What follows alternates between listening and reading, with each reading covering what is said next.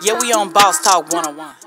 You know, we know your story, but our viewers might not know your story. Okay. So we want to go back to when you were a little boy growing up. Did you always want to play football? You know, or you're only child, single, you know, mom, dad? We need to know everything. Okay. Wow. She going back down there. Right. I'm going to keep it short. In Horn, well, just growing up, I played football. You know what I mean? I was always the little guy. I was never a big guy. I knew I was faster than others. I knew I had more ability than other people. You know what I'm saying? So at the end of the day, I didn't think it would translate to the NFL just because, like you saying, my size. At that time, when I was growing up, we didn't have like little guys to look at. That's you know what I mean? It was always Michael Irvins and Calvin Johnson, these big guys, and I'm not a big guy, so I wasn't thinking about the NFL. So I was thinking about going to school. Becoming what? I graduated information systems. Okay. So my daddy was a tech guy, a developer in encryption. Yeah. So password keys and things like that. So I can do that, but at the end of the day, God had a different story for me. And with high school came, long story short, my mom had passed. So in 2006, she had passed. And I gave up on football. I gave up on life in general. My life had paused. I wasn't going to school. I wasn't doing too much of anything. You know what I mean?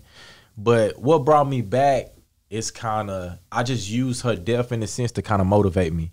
In the way it happened, her having an aneurysm, her telling me that night, that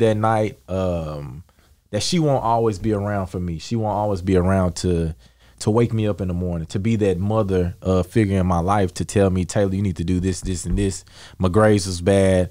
I'm hanging out. I'm doing stuff that you know what I mean, I wasn't supposed to be doing.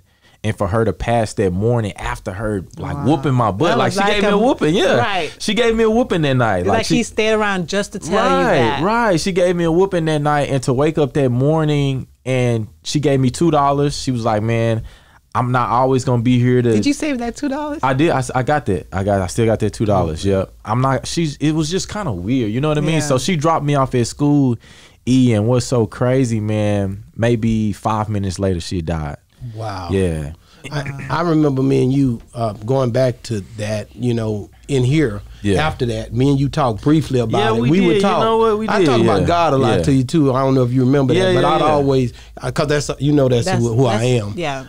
But at the end of the day, I just thank God that I was a part of your life during that time. And man, you had a dope friend. Y'all had a dope system too. You know what I'm saying? And you was always the quiet one. Yeah. You had the right crew, man. And just something positive in my life that was going on at that time. A lot of people don't know about that. A lot of people read about that by me, but a lot of people don't know kind of what I went through, that mental struggle of like my faith and where my motivation come from, where my drive comes from.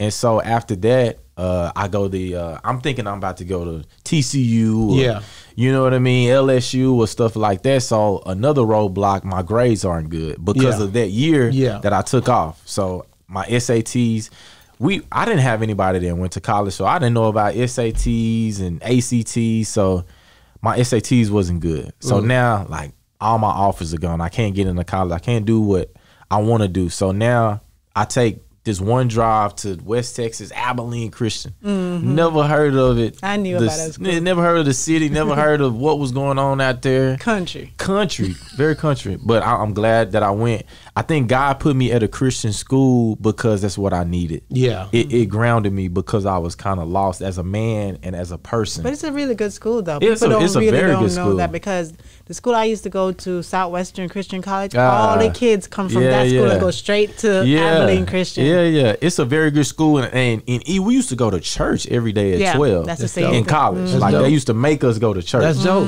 And I needed that, man. I needed that type of structure. Like college, I mean, I didn't party. I didn't do anything. I played football. I worked. Did y'all do Bible classes? It was a requirement. Yeah, we had to do Bible class. So it's like in the class, like, man, if you cheat in this class, it's like, man.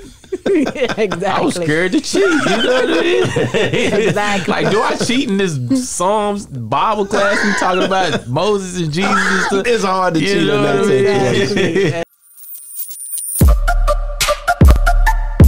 Yeah, we on Boss Talk 101.